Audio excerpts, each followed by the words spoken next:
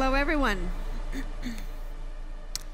What if your second skin, which is your T-shirt and hoodie, became your personal computer that could talk to you, answer your emails, collect data on your body, and transfer it to your doctor, warm you up when you feel cold, and cool you down when you feel hot, and was made of recycled orange peelings?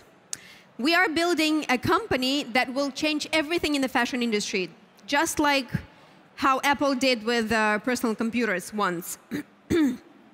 Many of you might not know, but fashion and apparel industry, which is collectively $3 trillion industry, is second largest polluting industry in the world, right after oil and gas.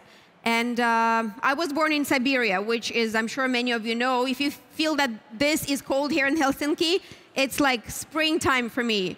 Again, I was born in Siberia,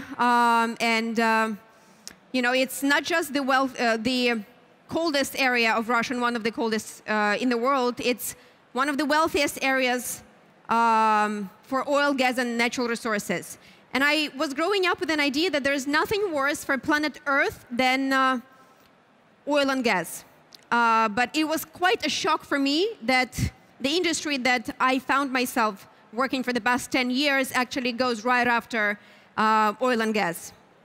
So, yeah, we started a company called Fashion Tech Lab, which is aiming at transform second largest polluting industry in the world into renewable, socially responsible, environmentally friendly, innovative industry.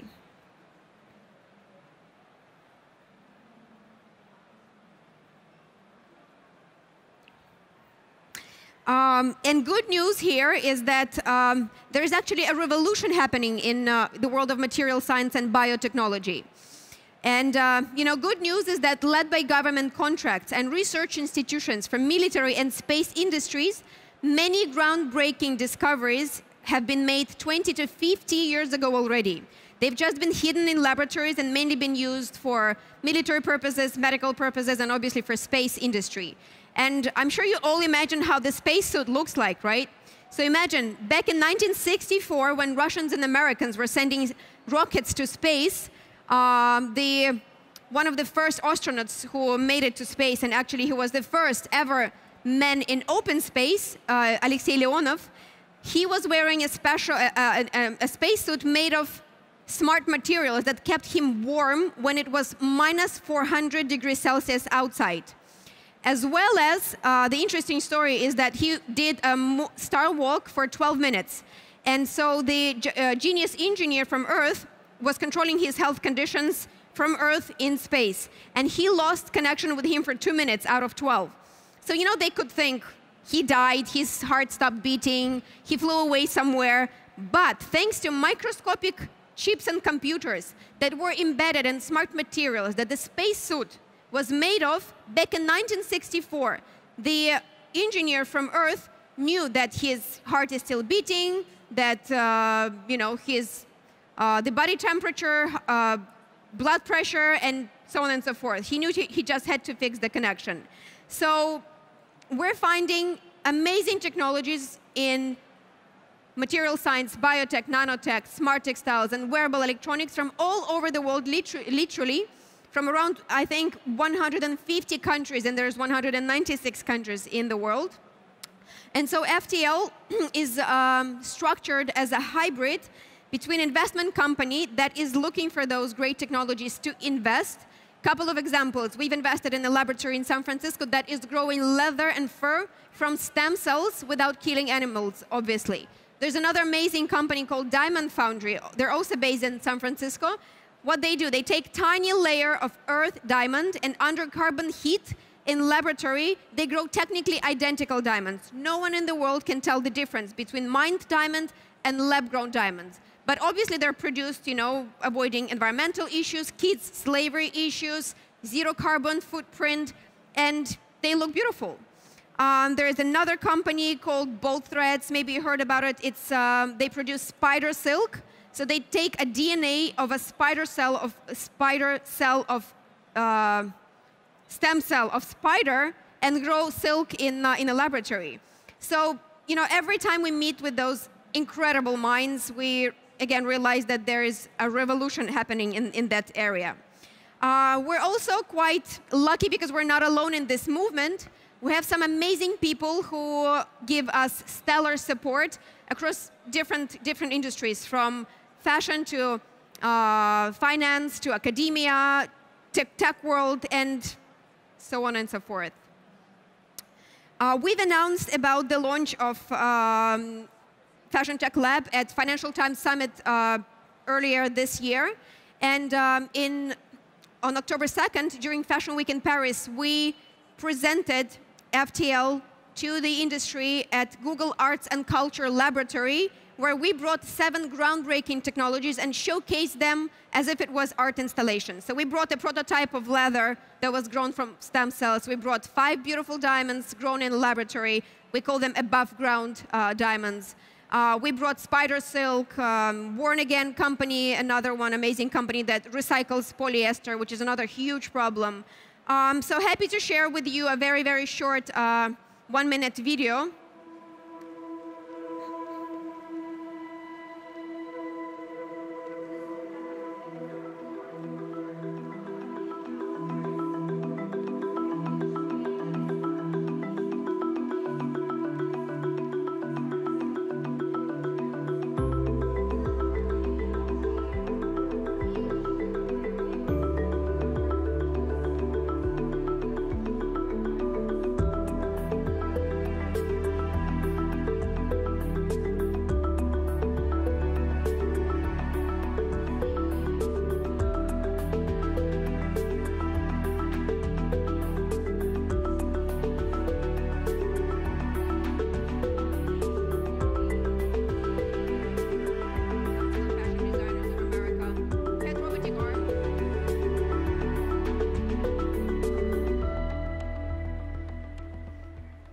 This was a truly great moment for all of us, because we, again, pretty much had the whole industry come and support the movement that we started, you know, because how I pitch them, I always tell them, you have to understand that there is a revolution that's coming with or without us. So we'd rather be in or we are out. And fashion people don't like to be out.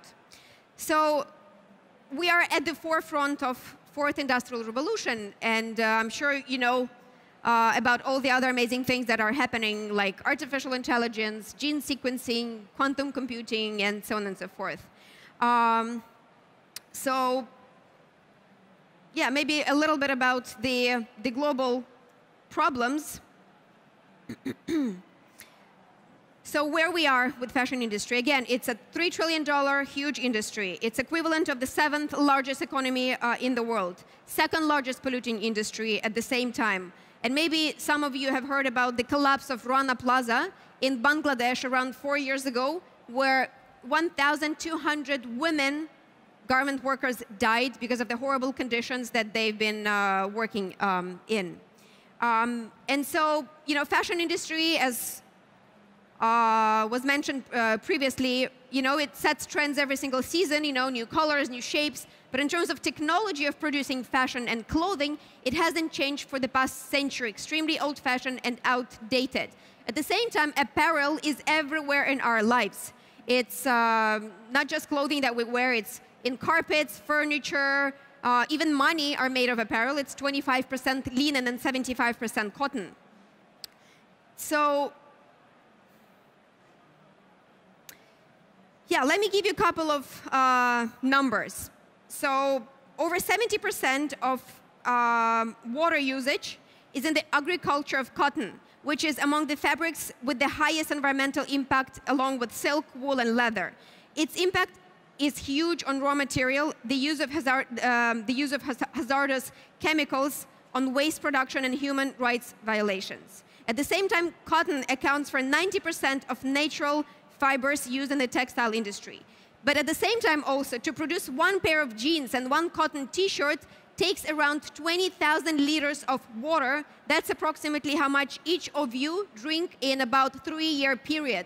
And at the same time, there's around 100 billion items of clothing being produced every single year around 80 are being purchased, half of which goes to landfills, and it takes decades to decompose. So what we're doing at FTL, we're bridging fashion and technology. We're investing in those companies. We're bringing them to this huge $3 trillion industry and try to form collaboration between those amazing technologies and big brands, be it Tiffany with Diamond Foundry or Gucci with leather, and so on and so forth. So what's also like, there's a huge problem with water pollution and consumption. And every year, a process of water dyeing our textiles disposes the equivalent of half of Mediterranean Sea into our rivers and streams. It's really, really, really bad. And the World Bank estimates that 17 to 20% of industrial water pollution comes from textile dyeing and finishing treatment given to fabric. And alternative to toxic dyeing methods include natural dyeing, dry dyeing techniques that also save hundreds of gallons of water, or even using bacteria to achieve 100% organic and sustainable coloring. There's a company based in France called Pili that does this. So there's another technology, for example, called mint materials. It's liquid baths, peppermint oil that can be embedded in fiber, and it gives, so basically it kills bacteria and bad smell. So you can wear your t-shirt up to 20 times without bringing to laundry. It kills bad smell and it kills bacteria, which I think is really very useful for, every day.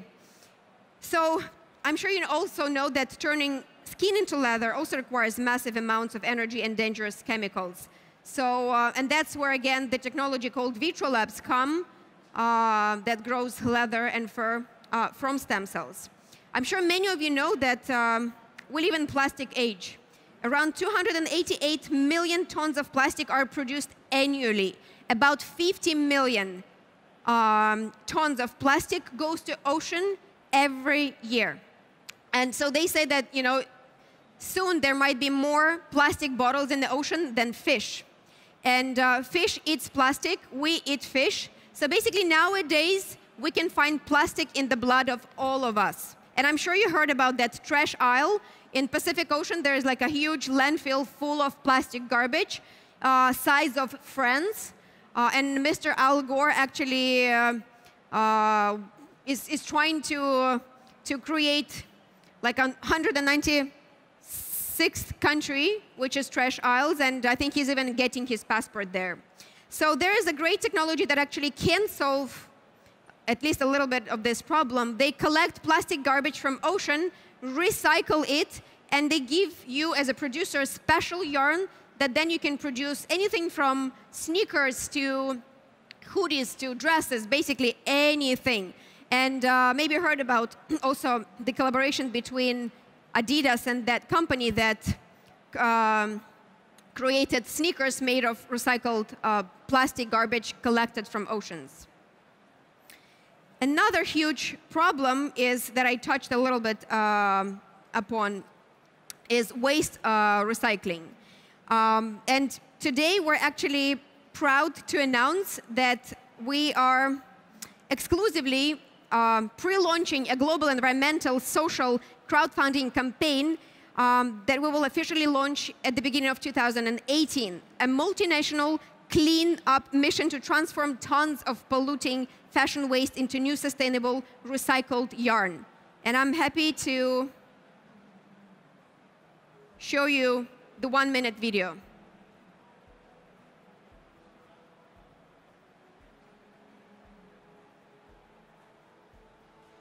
Hi, I am Patricia Armecchio, an environmental entrepreneur, founder of Awesome Brand and Awesome Tex. Every year, in the US alone, over 21 billion pounds of clothing are thrown into landfills. Over 99% of textiles are recyclable. Yet it is still the second most polluting industry on the planet. Here is when the innovation comes in. We created the first yarns made out of recycled clothing ever. Awesome Tex yarns and fabrics are ethically manufactured using no water, no dyes, therefore no toxic waste. Now, this is when you come in. We need your support to upcycle as much textile waste possible by setting up a state-of-the-art, awesome facility in Los Angeles, California. The bigger your support, the faster we can move forward. We are determined to change the fashion industry's negative environmental impact for good. So we're building awesome factories of the future all over the world that are able to create new clothing from old clothing. And anyone of us can participate. So we hope that we will join forces. It's just 15 minutes. It's so little. You know, I always feel like I'm a talking head. I can talk forever about this topic that I'm very passionate about. Thank you very much for your attention, and hopefully we'll see you soon.